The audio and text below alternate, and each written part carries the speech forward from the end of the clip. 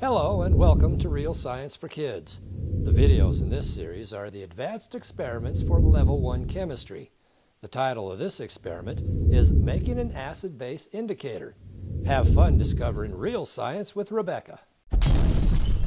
Hi, I'm Dr. Rebecca Keller, and today we're going to make red cabbage acid-base indicator. And with the acid-base indicator we make, we're going to look at a few household solutions and determine whether or not they're acids or bases. I'm going to change my eyeglasses and put on some safety glasses. The reason I'm wearing safety glasses is that we're going to be boiling some water. And it's a good idea, if you're boiling water, to use some kind of eye protection, just in case the water should splash in your face. Okay, let's get started. First, we're going to take the red cabbage. This is a head of red cabbage. And I'm just going to divide it up into a couple of pieces. I'm going to cut it in half.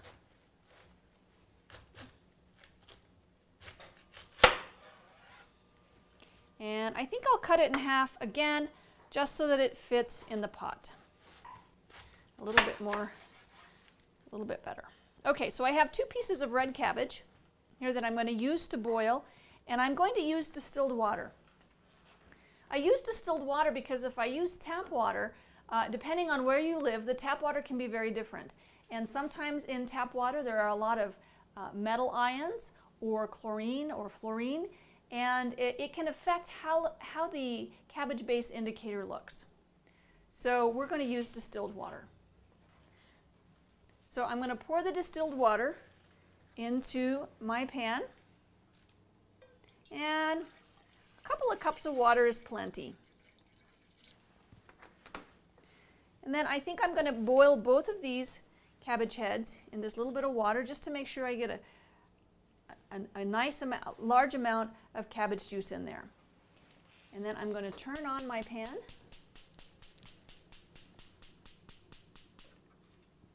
And start it boiling.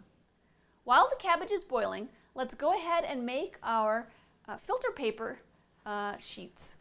So I have a couple of pieces of filter paper here, and all I'm going to do is cut the filter paper to make some strips. So these are the strips we're going to use to dip into our household solutions to find out whether or not the solutions are an acid or a base. Coffee filter paper is a good paper to use because it's very absorbent, and I'm making them a couple of inches long, maybe about ½ an inch wide. So let's see if the cabbage is ready. Taking a look at it, looks like it's getting done. I've got a lot of the purple color has come out of the cabbage heads and into the water, and that's exactly what we want. So I'm going to go ahead and turn off the heat. I'm going to remove the cabbage pieces so the water will cool a little more quickly. We're ready now to make our cabbage juice acid-base indicator strips. And to make it a little easier, I've transferred the cabbage juice into this clear cup. And what we're going to do is take the absorbent filter paper, and you can dip the filter paper in the cabbage juice. You can see it absorbs a little bit of the color, but to make it a little easier, I'm just going to soak these. I'm just going to take all of my little pieces of paper and I'm going to put them in there, and I'm going to soak them in the cabbage juice. And I'm going to let them soak for 10 or 15 minutes, and that way they will have lots of nice cabbage juice indicator all soaked up in the paper. So our coffee filter strips have been soaking in the red cabbage juice for 10 or 15 minutes. And what I'm going to do now is take them out and lay them on this white piece of paper so you can see their color. So I'm just going to dig them out with my fingers, and you can see they've got a nice color to them, kind of a deep purple. I'm just going to lay them out, and we're going to let these dry. And the color of the paper should be somewhere between purple and blue, and this is what we're going to use to test for our acids and bases. So we've taken out the coffee filters and I've put them on a piece of white paper.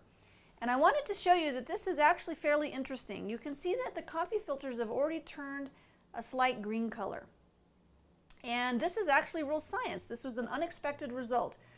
Most of the time the coffee filter paper should be stay kind of purple like here. But you can see that there's a lot of green in these coffee filter papers. So I tested some regular paper towel, and you can see the paper towel actually has more purple in them, although you can see it's starting to turn blue. And what this is telling me is that these coffee filter papers already have quite a lot of base on them. And so I want to test that hypothesis. I'm going to take a little bit of ammonia, okay, which I know is basic. And I'm going to just use a piece of straw that I cut the end off of, and I'm just going to take a little drop of the ammonia, and I'm going to put it on one of the coffee filters, and you can see it's turning bright green.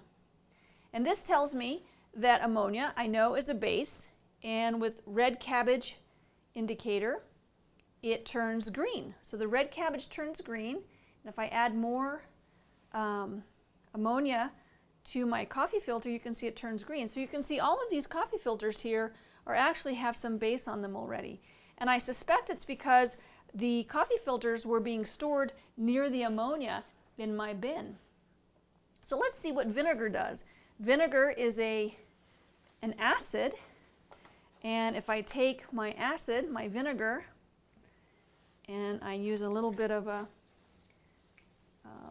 straw, I'm going to use a longer straw so I can get to the bottom, and I dip a little bit of vinegar on my coffee filters.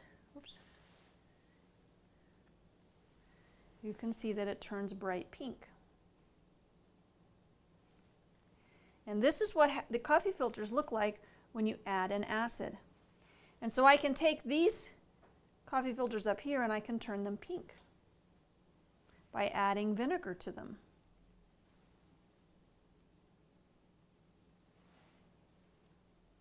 So vinegar is an acid, and acids will turn red cabbage juice indicator pink, and bases will turn red cabbage juice indicator green.